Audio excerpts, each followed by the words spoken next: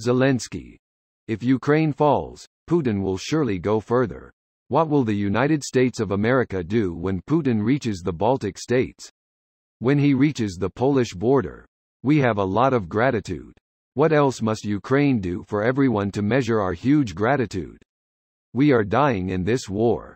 Here's a summary of the article. We met President Zelenskyy as he prepared to depart Kyiv for the United States. He told us that his people are dying every day to prevent World War III. President Volodymyr Zelenskyy.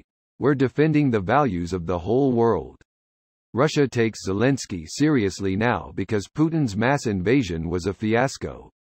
Zelenskyy tends to get what he asks for, even if, in Zelenskyy's opinion, it's generally 6 months too late. We first met Zelenskyy not long after the invasion when his office was a blacked-out bunker. Our time with Zelenskyy began in silence, a remembrance of the fallen during a ceremony to award medals of valor. Zelenskyy counts his dead in casualty reports each morning. This post received a score of 32,000, with an upvote ratio of 85%. Here are the top comments in response to this article. Obviously, if they attack a NATO member, it would be a bit of a different story.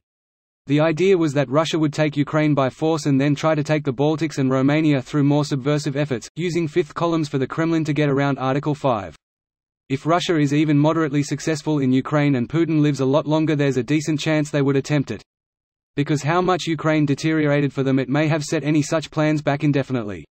Still, better to finish this now than leave doubt for later. I am pretty sure the war will last long enough for Putin to either die or be replaced. I also think a campaign to somehow subterfuge the Baltics or Romania to Russian side is totally impossible at this point.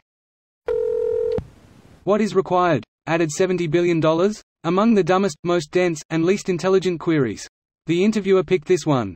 Let's put a dollar value on murder, rape, pain, genocide, hatred, torture, and the threat of global suffering to placate a lunatic.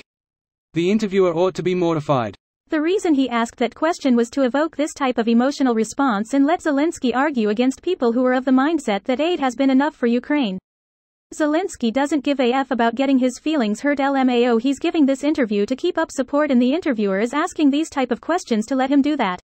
I'm reminded of that time Andrew Neil interviewed Ben Shapiro, the latter being relatively unknown in the UK. This interviewing style, putting questions that take the opposing point of view to your interviewee, to allow them to respond with their opinion, is common here.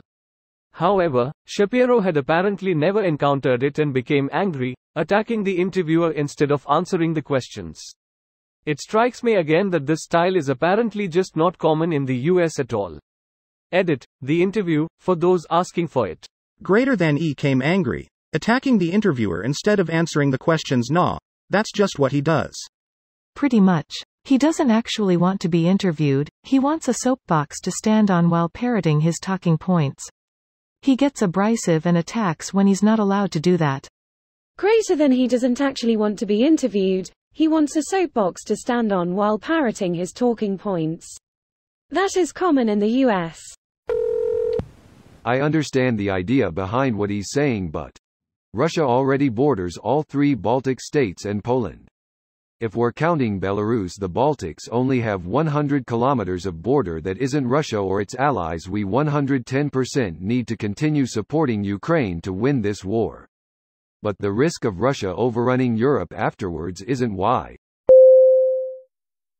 This video was automatically created by Reddit to speech.